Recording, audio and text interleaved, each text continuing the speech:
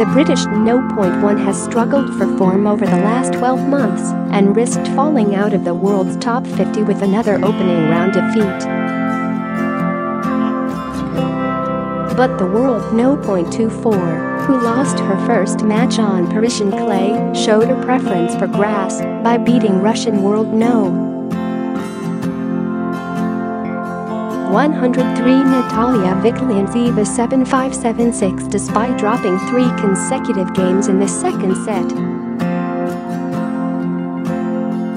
Konta had appeared to be cruising to victory when she broke the Russian to go 6-5 up and then served out the first set in 41 minutes.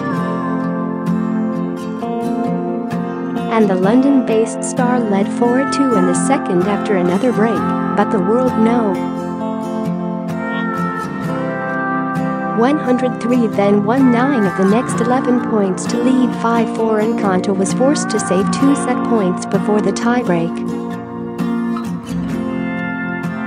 The 21-year-old Vikhlyantseva opened the breaker with the double fault as Konta raced into a 3-0 lead. The British No.1 then wrongly halted a rally to challenge a call only for Hawkeye to show the ball hit the baseline. But a super backhand pass gave her 4 match points, and she failed with a second challenge on the baseline on the third and could not return a first serve for the fourth.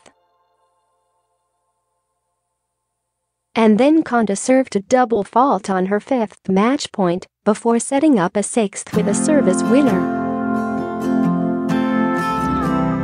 And this time the No.22 seed made no mistake by attacking the net and putting away a forehand volley. Konta said, "The first round is always tricky. Both players are trying to find their feet and their level.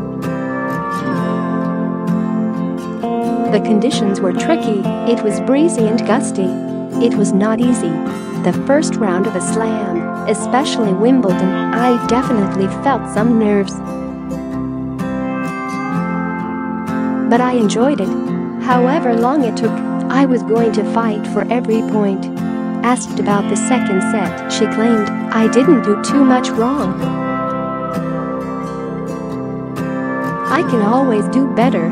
I just needed to give credit to my opponent. I am playing this championship independently of what happened last year. Last year gave me some valuable experiences, but I would like to think I am a little bit older and wiser.